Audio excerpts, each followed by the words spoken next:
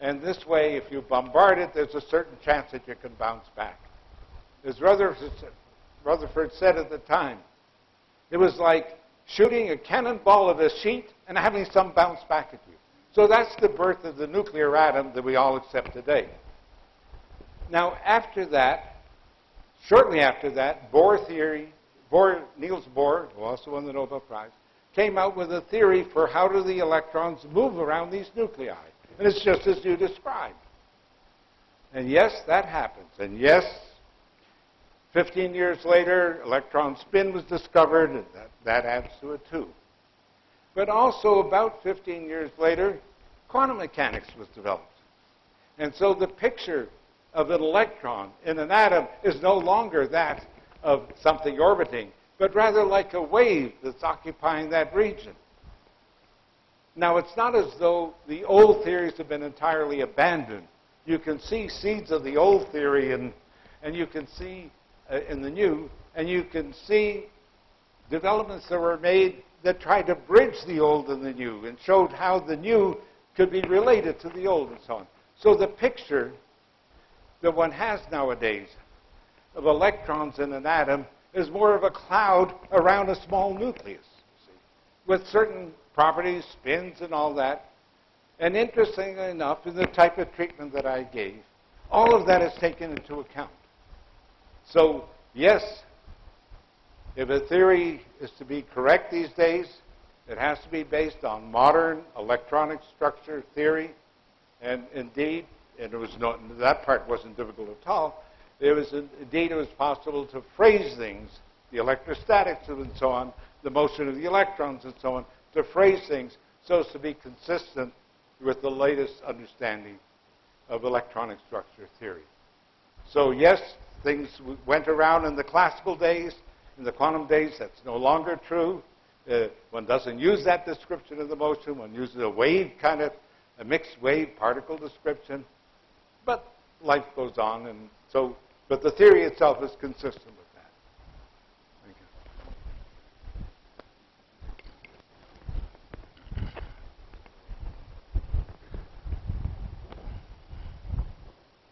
So, while dealing with the chemical kinetics, temperature dependence on the rate equation, first Van 't Hoff given an equation about the temperature dependence of the rate equation. First Van 't Hoff given an equation, it contains 3 constants. And after that, Van 't Hoff student and Arrhenius given equation. But Van 't Hoff's equation gives good results when compared to Arrhenius equation.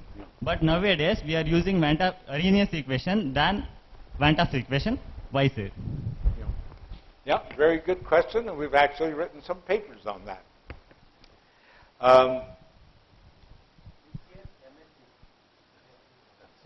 Yes.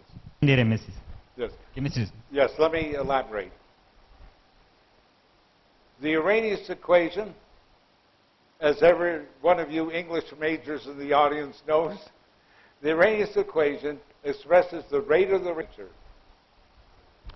And normally, the rate of most reactions increase exponentially as you increase the temperature. It increases very rapidly. And Arrhenius developed an equation, I think it was around 1887, now called the Arrhenius equation, that gives the rate of the reaction and its dependence on temperature, and it's in an exponential form. Now that seems standard. But if you look back at the times, look at some of the papers around that time, those of you interested in history, you'll see there are various equations that were tried besides the Arrhenius equation. This is the Arrhenius equation that won out. Now, if you take the expression that I derived, rate constant, K, equals some exponential, and there's a quadratic and things like that, it turns out you can define the properties that occur in the Arrhenius equation from that equation.